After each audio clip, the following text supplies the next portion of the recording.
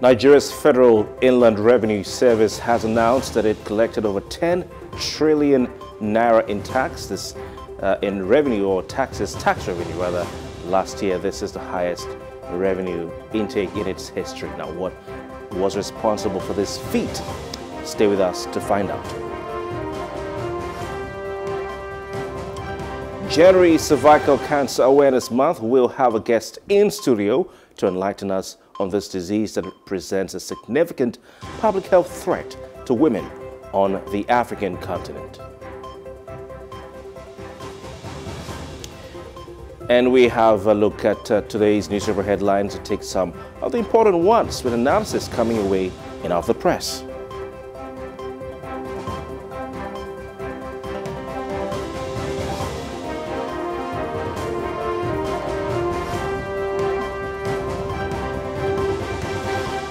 Back with the program Plus TV Africa's The Breakfast. My name is Kofi Bartels. A beautiful, beautiful Wednesday morning, reaching you live from our studios right here in Victoria Island, Lagos. Sometimes it's like that. You get to forget which day of the week it is. There's a lot going on in life, man. It's not my fault. All right, welcome. We have a lot to talk about today. I'm flying solo. Unfortunately, Mercy is under the weather, but we'll do our best to make sure that you enjoy the program. We have two very important conversations coming up, like we said.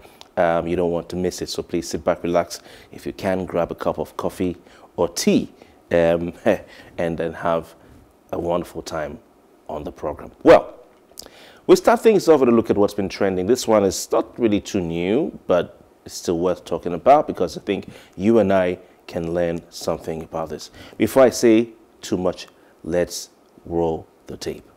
All right, while we wait for that tape to be rolled, a video surfaced a couple of days online.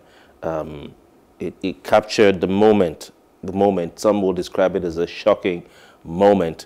Two officials of Lagos State Traffic Management Agency, popularly known as LASTMA, okay, LASTMA, or like we call them in Lagos, LASTMA, they were almost hit by a driver they were trying to apprehend. You know, in Lagos, some parts of Lagos, you have a dedicated lane for the bus rapid transport system. You can see that video. It's courtesy Instablog, but it's user-generated content. You can see on your screen that the driver of a Sienna, this is a Toyota Sienna, tried to hit one of the LASTMA drivers when, officials rather, when he tried to stop him because he was driving on the BRT lane. You can see the vehicle is behind the BRT. If you look to the right of the lane, you will see that there is a heavy traffic on that lane. You can see heavy traffic. So what the driver must have been doing was to try and play a fast one with the BRT lane to get out of that traffic congestion right there. And of course, it's against the law. In Lagos State, you're liable to be arrested and prosecuted, and you either pay a fine or you spend jail time. In fact, your vehicle can be confiscated and auctioned. Like some months ago, we saw that Lagos State government was auctioning some vehicles arrested for violating traffic laws.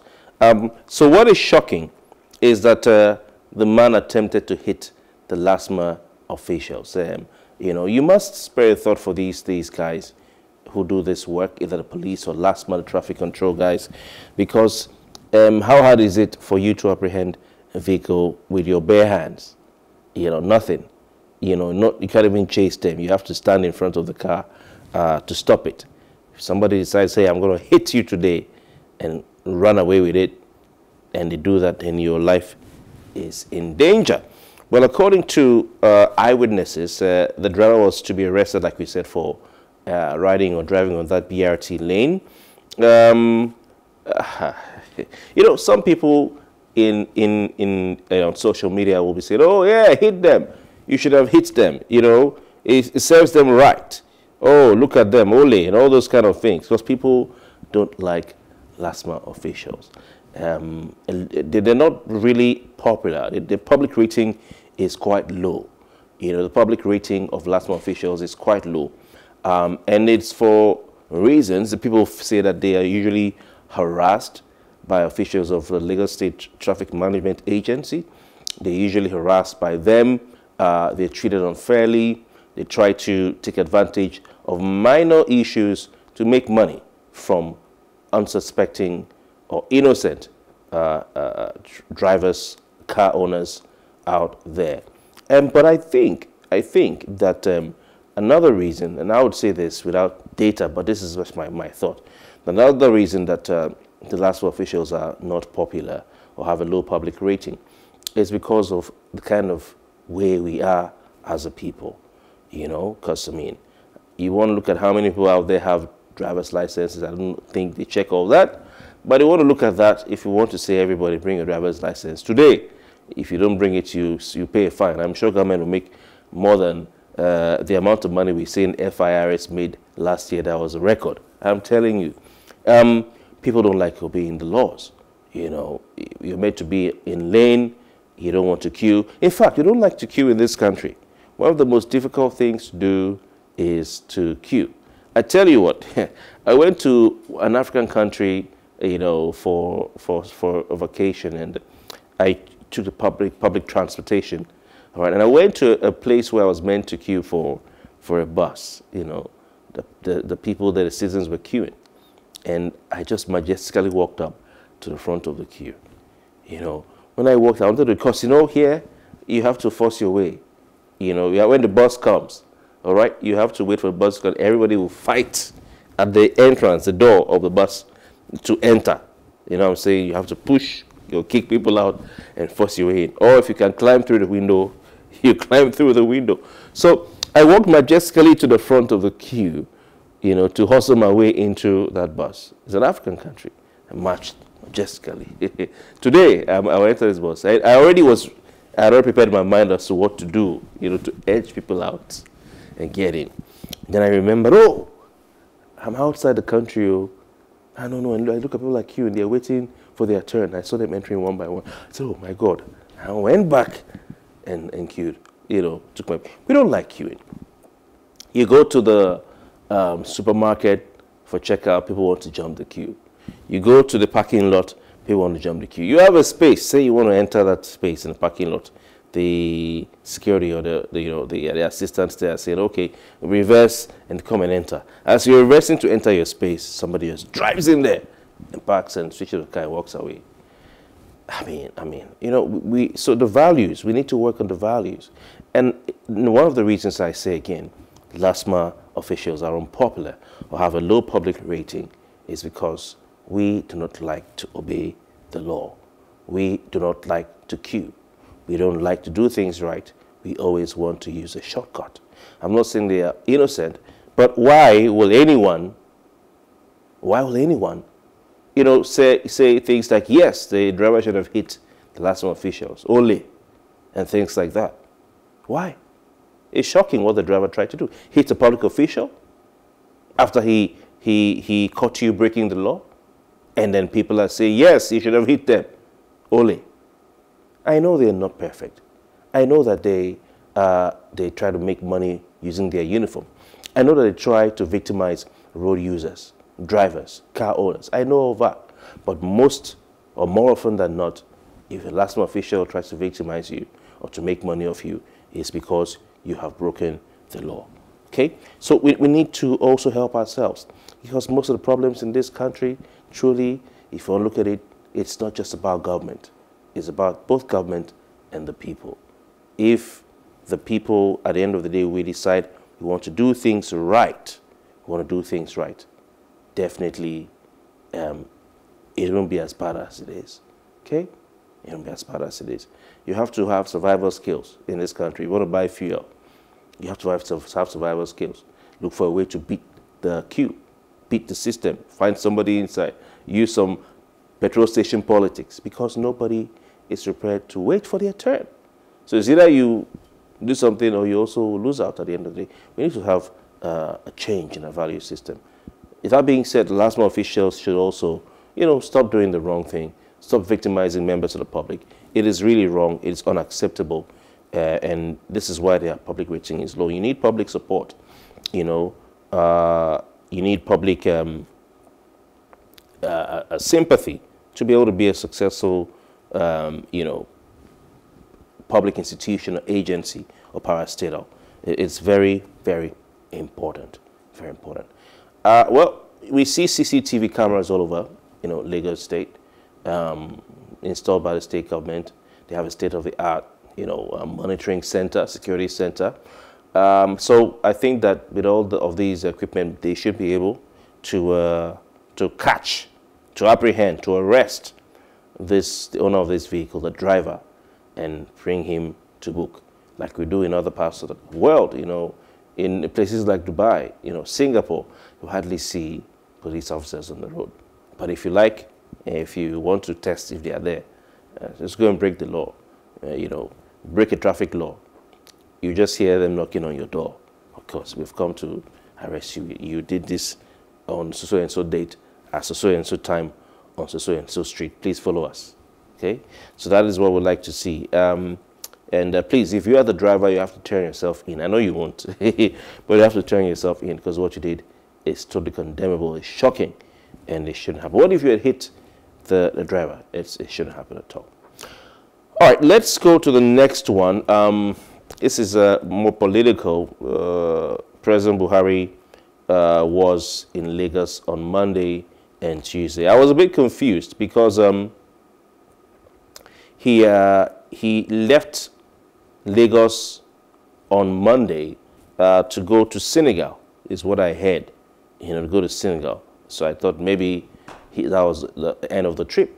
Don't forget, on Monday, he commissioned the largest, the biggest deep sea port in Nigeria, the only deep sea port from what I hear in the country, the Lekki deep sea port. He also commissioned a rice mill, the largest rice mill in Africa, as well. And then he also commissioned an MRS lubricant factory. So this were the projects commissioned on Monday. Well, on Tuesday, the president was back to commission the Blue Rail Line. All right, the Blue Rail Line. This is the first phase of that blue line that will take the traffic congestion in Lagos State and discard it in the dustbin of history. We can also see that the president, as you can see on your screen, also commissioned the iconic, and this is very, very interesting one, J. Randall Center for Yoruba Culture and History in Lagos. I think we can listen to a bit of what the president said. Can we roll the tape and just listen to a bit of what he said?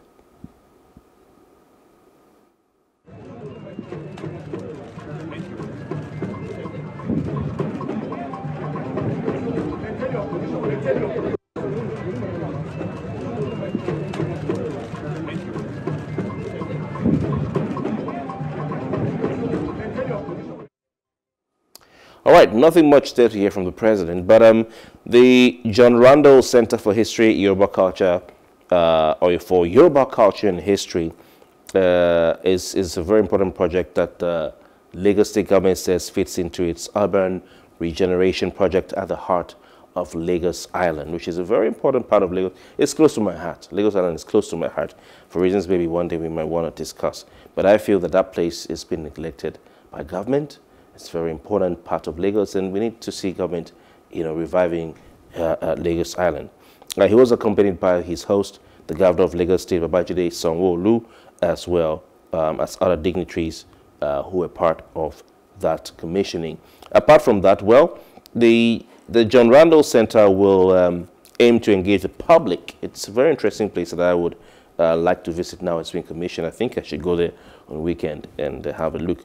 But it's said to be the first of many initiatives aimed at the preservation of the heritage of the Yoruba through the celebration and preservation of history and culture, the regeneration of decades of old public green space, public recreation facilities, and the restoration of civic pride. This is what the governor of Lagos State has said in the past. He says Onikon will be the catalyst for vibrant and tourist-friendly quarter in the heart of Lagos Island. that is very, very, very welcome. I mean, there's a lot of history on Lagos Island. Let me say it the way I would say it so it would sink in. There is a lot of history on Lagos Island, though. A lot of history. And this history has been left to dilapidate. All right? To dilapidate. It's very important. Lagos Island needs to be restored. You know, that is the central business district of Lagos. Not Lekki Phase 1. Not Lekki Phase 1. Lekki Phase 1 is residential. Not Victoria Island. Victoria Island is residential. The central business district of Lagos is where you have Lagos Island, you know. And you can see that the banks, the government, you know, parastatals all started from there. Now what you have in Lagos Island mostly is that, you know, the buildings, the skyscrapers, the high-rise buildings have been turned to markets. Markets where people sell clothes. They sell shirts, jeans, you know, shoes, ties, socks. It's been turned to market, and it's an eyesore. There are places in Lagos Island that qualify to be Nigeria's Times Square. So kudos to the Lagos State government and the governor of Lagos State for having the idea to turn Onikon, all right, to the catalyst, so make it the catalyst for a vibrant and tourist-friendly quarter in the heart of Lagos Island. But you see, it has to go beyond that. Lagos Island needs to be restored. You see where this center is? If care is not taken, and I think the government is doing well to make sure that those touts and street traders, you know, and urchins and all those hangers around are not in this part of Lagos. But it's so close to the beginning of the chaos you have in Lagos Island. I've seen people sell things in the night around that John Randall Center. I've seen it with my eyes. So they put tables to sell beaters and all those kind of things. Okay? They put table at night. So it's very important. It's very important. I mean, you can take a look at, for instance, the Tafawa Balewa Square. You know, history there? The history there, Nigeria's, I think, first parliament, or previous former parliament, is there. And there's a lot of history in that area. All right? All around Tafawa Balewa Square, you go through to King's College and all those places. It's an eyesore today. It's an eyesore. So Lagos State government needs to embark on the Lagos Island Restoration Project. Okay? The Lagos Island Restoration Project, where they restore the beauty of Lagos Island. So it's no longer a place that is associated with area boys, with Agberu, always fighting and shooting and killing themselves, where, you know, the banks can go back there. All right? I know they're still there, but they are more in Victoria Island. All right? Let the banks go back there. Let the corporates go back there. You know, let all the institutions, the businesses go back there. Let the international investors go back there. Okay? Get the Agberu off. And let the place resemble, you know, Manhattan, resembles Times Square and all those places. It's very important. Because you look at VI, the road network is not one for, you know, for business. It's residential. It's residential. But look at, it's being discarded. The master plan, I don't know. And you have skyscrapers in VI because they can't stay there. So it's very important. But kudos to the government of Lagos State for this initiative. The John Randall Center looks really beautiful. You know, I used to, you know, I passed almost every day, and I used to wonder what are they building here? What are they renovating here? So it's very important. Dr. John Randall was a prominent Lagosian, and he built a public swimming pool in 1928 at King George V Park, later to become the Love Garden, a much-loved recreational area. And I can imagine, you know, most times I take a walk or drive around the Lagos Island area, I begin to imagine how it was, you know, in the 60s and 70s, some of those areas where, you know, public institutions were, where the seat of government was, the Nigerian parliament. You know, you look at all these other places, I begin to wonder what it was like. because most of these streets are historical. Most of them are nothing to write home about. It's really sad, you know. So it's great. So John Randall, Dr. John Randall, was a prominent Lagosian, and he built a public swimming pool, all right, in 1928 at the King George V Park, which later became known as Love Garden. It was a much loved recreational area. And now this grand gesture was inspired by the refusal of the British Colonial Office to build a swimming pool for Lagosians to learn how to swim. And on completion, the pool and garden, Dr. John Randall handed over the facilities to the Lagos Town Council with a maintenance purse to ensure its upkeep. It's very interesting, lots of history there, and I just want to encourage you, go out there and take a look at it, and also just take your family there and all that. I'm so happy, really. I am. Anyway, let's move on to the next. I think we were done. Yeah, we're done, right? Okay. So we'll take a break. We'll take a break, and when we come back, we'll take a look at what the papers say today. My name is Kofi Bartels. It's still The Breakfast on Plus TV Africa.